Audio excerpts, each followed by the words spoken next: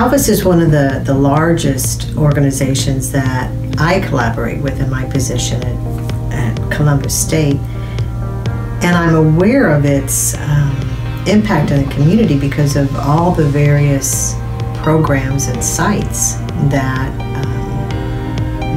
we place students. You're everywhere in the community, and you keep growing in the community. So I would say, you're not just you're not a silo. You're not just one building, one place.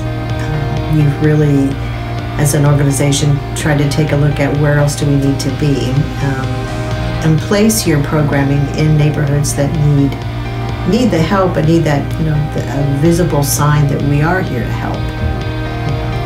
I think that's really